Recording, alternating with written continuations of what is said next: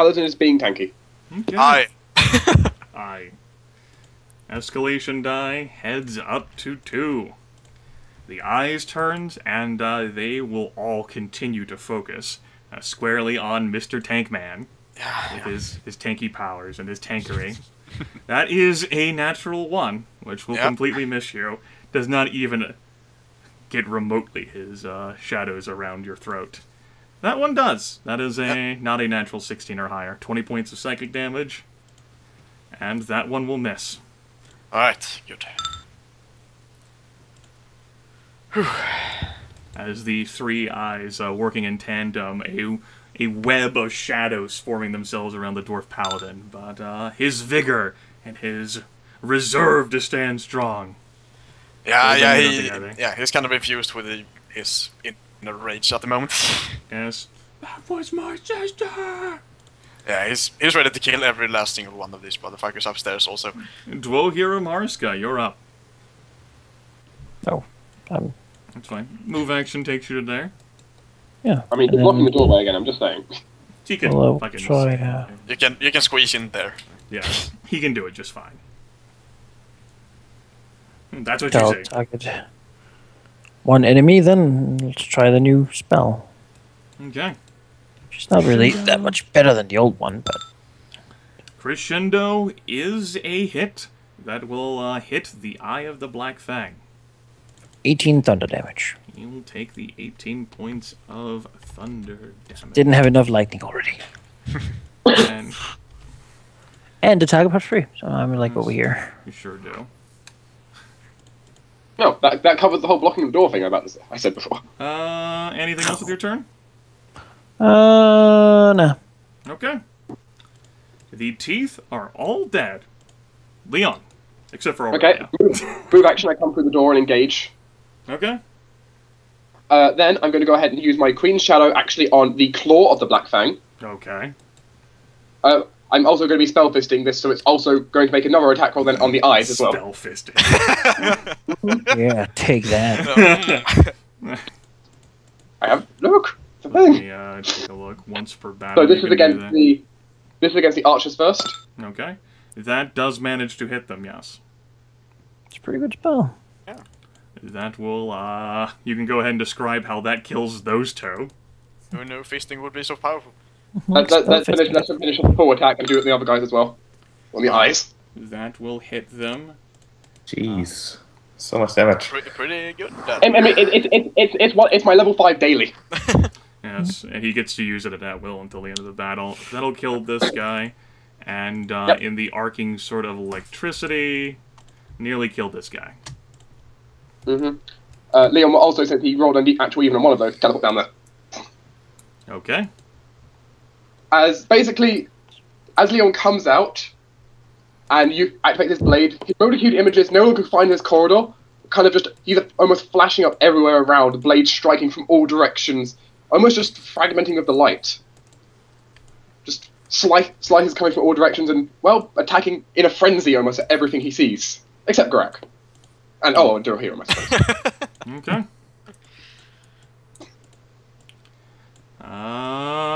That is certainly an event that transpires at the end of your turn. Yep.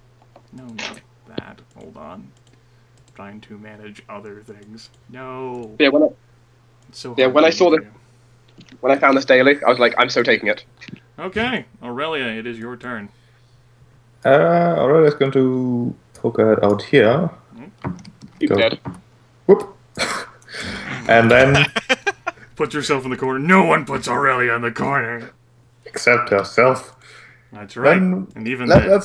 let's use another fighting style of the three, just for irony here. The Red Fury.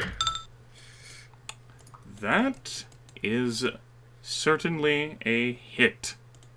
That will kill him. You go to dead now. Go directly to dead. You know, it'd actually be easier if I figure this in some other fashion. No, that's fine. And the final eye, because there were 5 eyes, is severely wounded, nearly dead. Alright. That'll be my turn. Okay. The claws assess the situation. These two will attempt to shoot at Leon, and they do not provoke, as they are targeting you specifically. Yes. That is a miss, and that is most assuredly a hit. That is 24 points of cold damage, and Leon is vulnerable. Save ends. As just Leon inserting his face point blank earns him a cold enchanted arrow on his shoulder. It stops him keep shooting Geráck at least. Yep. This Although I do have a lot of health now. this claw is like assessing the situation. She's gonna go ahead and take a move action to back up here. That's still just good enough for her to shoot at Geráck. Alright. 24 points of cold damage, and the Dwarf Paladin becomes vulnerable. Save ends. But, you know, it's not so bad if he manages to succeed his save.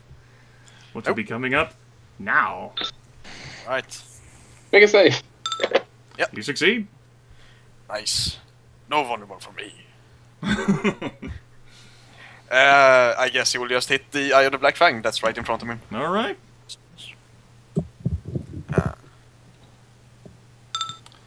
That is a miss. However, your miss attack is enough to, he is so severely wounded that it is enough to finish the job. And he falls over dead, nevertheless. Yeah, that's right, yeah. It should be damage equal to your level, though, right? And not half damage, because you're not using Smite Evil? I am using Smite Evil. You didn't say that you were using no, Smite Evil. I'm using Hammer of Fate, which, here you go. Right, I forgot. Yeah, my apologies. Yeah, that finishes them off. That's your standard. Yeah. Move down there. Yeah. Move action puts you here. One of the two. Go between them or something, you know. Sure, if you'd like. Then they can't avoid the attacks of opportunity. They sure can't. Escalation die goes to 3. The eyes are all dead. Dwohurim. All great sword. You chasing them, run away. Well, alright. Leon. Well, I mean, it's worked so far. I will try and use Queen Shadow on them. Okay, I mean, it is your daily. Might as well get to make... Nat 1 again. Nope. Anything else with your turn? It's 2 nat 1s and a nat 20. That's pretty... You guys, I'm glad you guys got the horrible rolls out of the way before combat started. Yeah. Right. What's making it more annoying? Of course, this is my daily ability. I want to use it well. I mean, you get a good value out of it. It basically covers you for a whole battle. So. Yes, it's basically an upgrade on my normal attack for an entire battle. Yeah. Right. Other than that, anything else with your turn? I don't think it's worth healing yet. Make a save against vulnerable. Well, I'll make a save against vulnerable, I guess. Alright. Thy turn is I'm still over. vulnerable. No, Aurelia, you're back to the top of the forms. Hooray. Goodbye, AC. You want to come over here? Just to force them to. It would definitely be a double move, but she would have to take an attack of opportunity if she was going to actually use her bow, no matter what. Or leave. Yes, I'll take my extra move action per battle then. Yes. 2 moves here, and then... Her eyes wide and go, oh, fuck, Aurelia. And it's time for... I think it's time for the Burning Shadow. More of the 3 forms here. You should have used it on the motherfuckers who attack with shadows. That is a miss against her. Oh. That'll be that then. 5 points of damage. Alright. The claws go. Just right. Pick it up. Well, this whole kiting strategy worked out until it stopped working out. Well, they signed up for this. They know what they came in here for. Geráck will get a free attack against both of these creatures, because they will both attempt to shoot Leon. Sweet. Let's see how much they regret that choice. That is a miss. That is also a miss. Still better than my hits. So, Okay, go ahead and divide damage.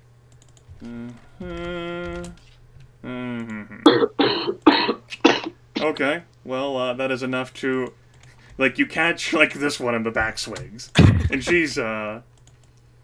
she's nearly dead. But she does manage to get her shot off on Leon, which is a mess.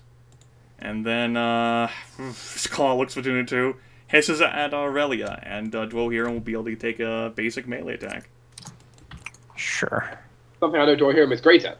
I don't get to make them often. So let's see here. I have a relation to that. Worked against Admit you, I mean, my caps. first one was funny. That is a miss. She will take the half damage. It would be definitely fun when Forges get the did like 40 damage or something. That's going to put both of these into the staggered range. And she will make her bow attack against Aurelia, which will definitely hit, and that is a natural 16. Okay, but that is also a ranged attack It is certainly targeting, a ranged attack, yes. meaning that Aurelia is going to try slapping the arrow out of the way, turning it into a grazing hit, hopefully. Which means I will roll a save. That is a failure. I'll take full damage because I don't see the point of spinning the point. Take your 12 damage. Right. And she will stay there. Do so Geráck. gladly. And vulnerable, you said? Yes, vulnerable. Yep. Smashy. Okay. So, you get to describe how you've managed to kill both her and her, thus ending the mob, and the combat. Go for it.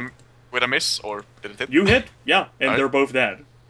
Well, how the fuck do I hit the other one? Yes. Ricocheting boomerang quantum axe, physics. bro. Either Well, that, or it you hits. hit her so hard that you break through the fucking wall. I think it would have to be the pew just through the wall. Yeah, sure. I hit her so goddamn hard she flies through the wall and into her friend over there. Barely just sailing over Dwohurim's head, like...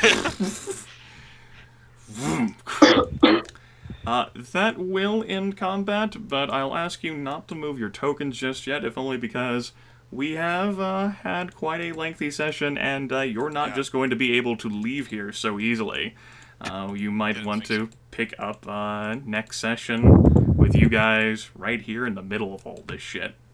Yeah, Yeah. makes sense. I think that's... Go ahead and, you can go ahead and spend your recoveries to heal up Nope, if you so nope. desire.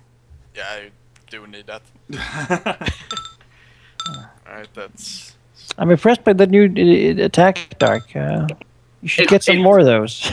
It's my because basically what I did when I picked powers was the first one I picked was upgrading my main attack Chaos Bolt, my Outwill. But after I looked through, it's like I don't like any of these data. Oh, Yes, however, that one is not a you recharge can't pick more than one. Yeah, that one's not a recharge one, and he doesn't get Oh, the green constantly shadow forget that's back. only me. Yes, you're the only one who gets to pick multiple copies. Like, you should have two of that. Wait. I mean, if I could pick many of them, the problem would be eventually I would just have all my spell slots be that. Yeah, for every battle and every day, you could just... And that's when they send the resistant to psychic damage people after you. I wouldn't like people who are resistant to lightning right now, but now I have one psychic attack, so I can't empower it. But Yeah. The other thing I noticed about it was because I remember you commenting, Grimith, about we had a lack of mental defense targeting things. You sure yeah, do. I did as Yeah, well. we did. It targeted mental defense because you know. The only one that had existed in the party was Ruination, and Fargus is a bit rip now. Yeah, and it Ripped. wasn't that powerful of a spell either. All It did right. target everyone, but yeah.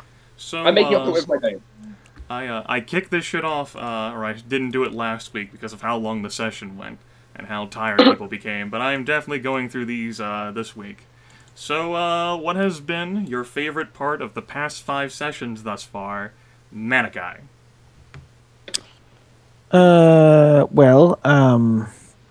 Might be a bit contested, but I really like the whole red cap thing situation. That was nice. Got some talking done, and it felt kind of scary to see them to meet one as I turned the corner. And that whole the other guys don't know. It's kind of me standing here looking at the Tyrannosaurus while they're like arguing about which side the map we're on. I'm sort of pulling on their shirt slightly, trying not to alert the enemy. Yeah. I know. I really enjoy the fact that this that B9.1 version of MapTool allows me to have all of the vision blocking layer stuff without resulting in a bunch of glitches and bugs. Make great effect out of that. Okay, Sheep, your favorite part of the past 5 sessions, most favorite. That effectively covers Death's hand to now. Death's hand to now. I mean, I can't really choose the same thing I said last time, which was essentially our send-off for Fargus, which was pretty good. Other than that...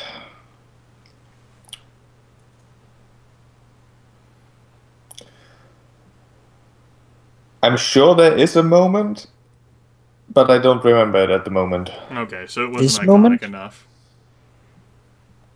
I mean, yeah, this end of this session, I've enjoyed Revel because it finally feels like we're making progress and it's great.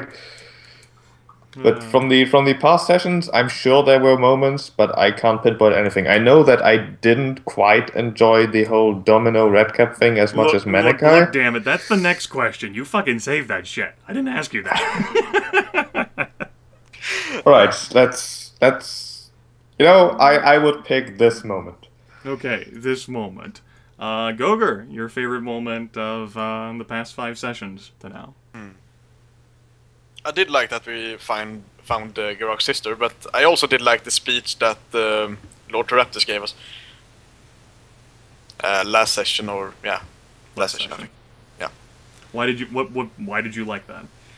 I don't really know. I just really liked it for some reason. Okay.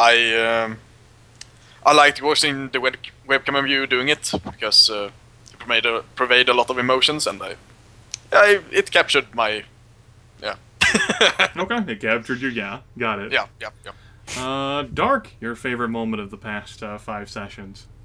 I'm slightly conflicted on this. I suppose there's a few moments that stand out to me that I've really enjoyed. A little mild one this session, which is just a little amusing pleasure, was just the fact that Manaki on both of his message spells rolled a 1, which I found very, very amusing for myself. There were numerous failures on skill checks across the board.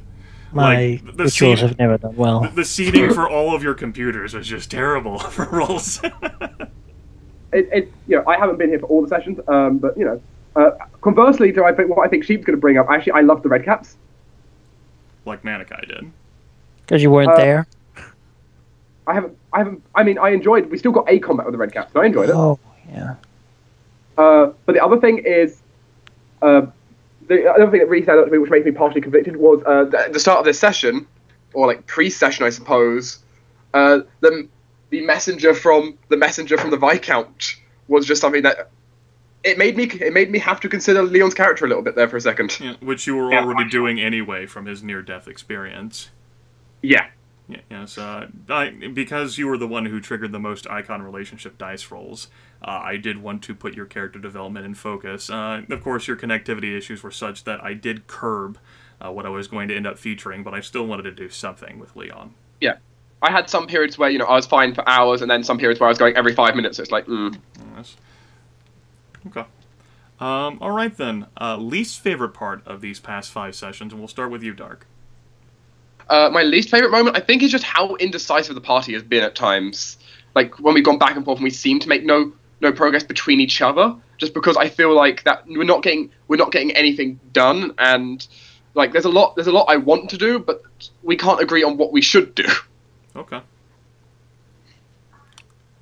Goger, least favorite part of the past several sessions.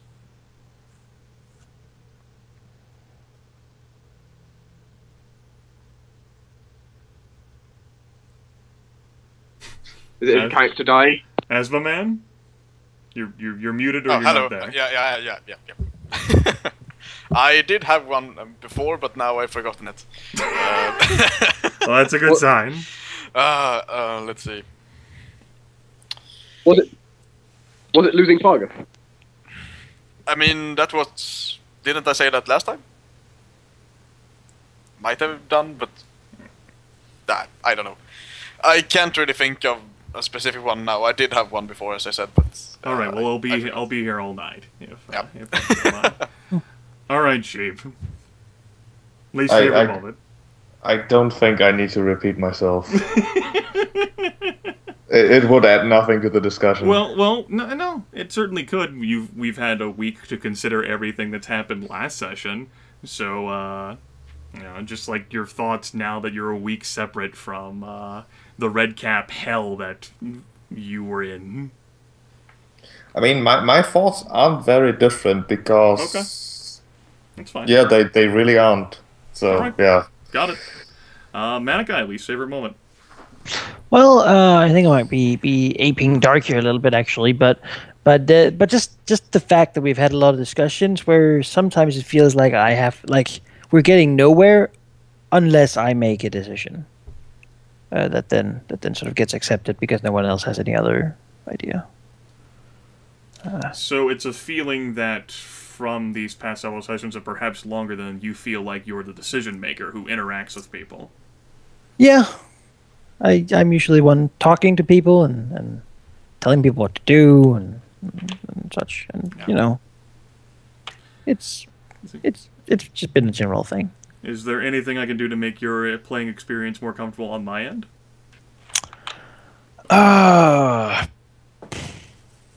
I don't know. Maybe. I mean, it would seem a little artificial, but for me, it's fine if you bring the other characters into the spot in a conversation. Because sometimes it ends up with just the two of us talking. And I mean, it's supposed to. Everyone's supposed to have I have used Jeff Speaker or like guardsmen who might have been nearby when you guys are conversing as outlets for that.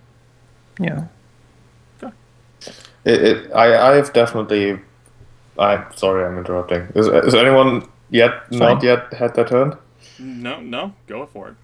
Because I've definitely felt the same as Manaki is feeling, that it's basically just, one of us deciding, in this case Manaki. But I've felt that way since Foghaven, essentially. And I've tried to kind of explain why I'm having so much trouble trying to contribute to like decisions and stuff. And I'm not sure if there's too much point in repeating the points I've been trying to make in the past. It's essentially that we are always faced with a collection of choices that all seem very bad if they fail. And to me, at least, I know it's objectively probably completely wrong, but to me, it feels like most things we try fail spectacularly. I'm not sure why I feel that way. I have noticed that some of the successes that I have recognized as successes haven't even actually come from us. There is in Dragonhall, when we found Calorel, that was essentially just suddenly Tempus knew everything we needed to know. And then we had the thing with Arnaud, where we used Charm Person. That's not an idea that came from us. That is an idea that came from you, Grimith, essentially. Not Tempus. Don't you dare insult what Griffin God has done.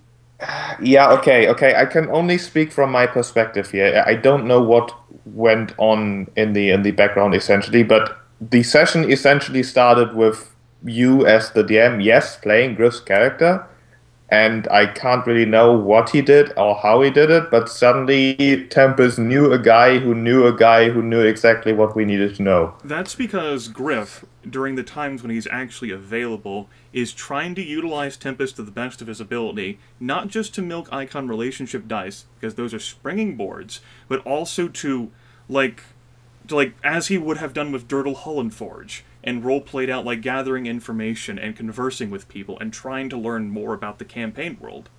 And we handled that, and he did, remarkably well. Like, that sort of, devotion to trying to do more stuff like that, in an attempt to learn more, I give him more for that.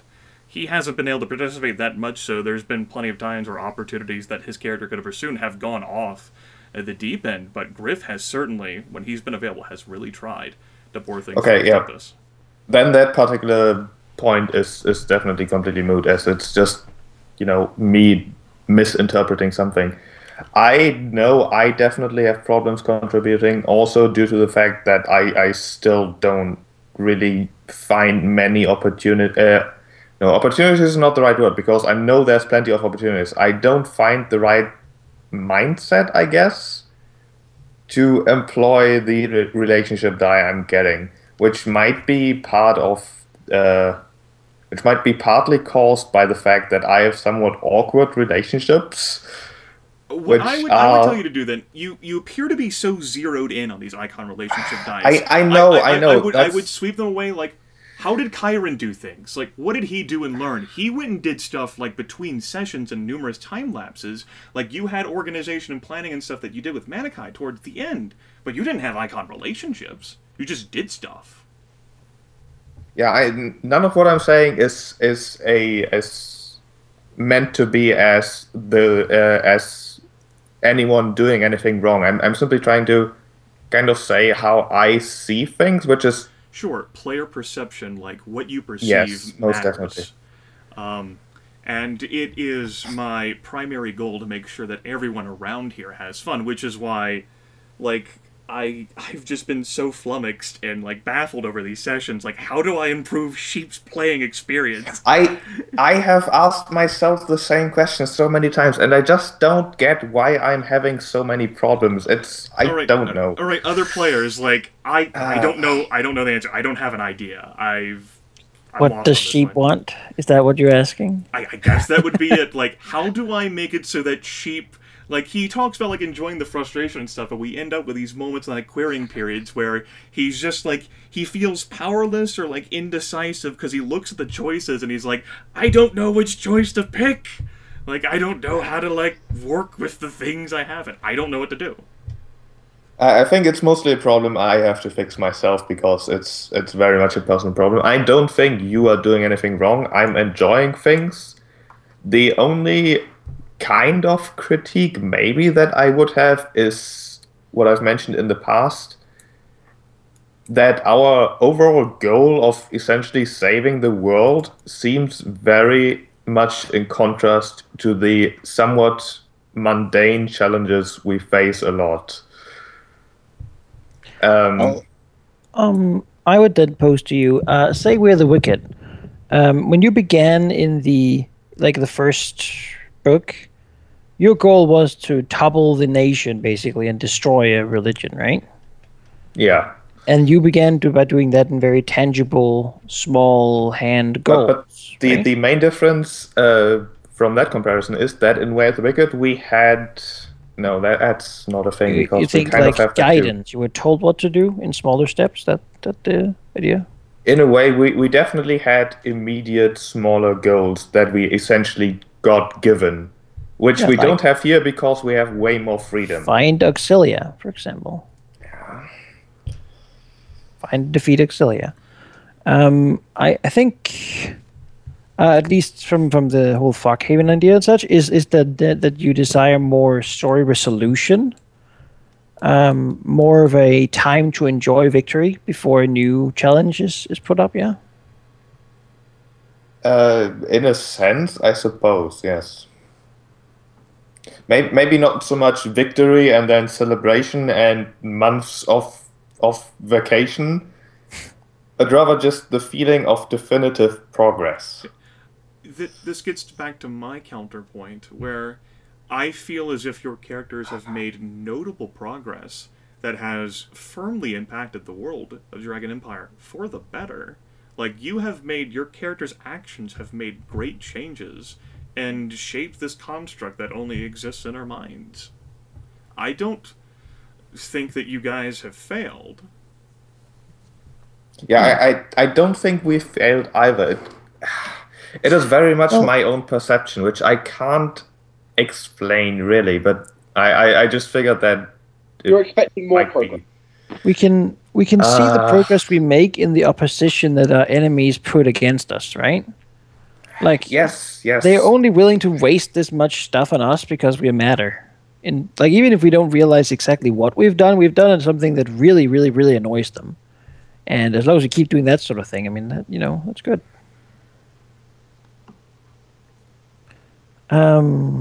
Let's see here. Do you have an example from another campaign where you might have like a decisive victory? You could say that this is decisive progress. I mean, take Way of the Wicked, for example. Book 1, we captured Ballantine. That was a decisive point where things changed, where new possibilities opened, where a task was complete. I would argue the same thing here would be for Auxilia when we find her. Yes. If I we find her. would hope so. Yeah, and I feel this session we have made a huge step in that direction. Oh yeah. I think you have to.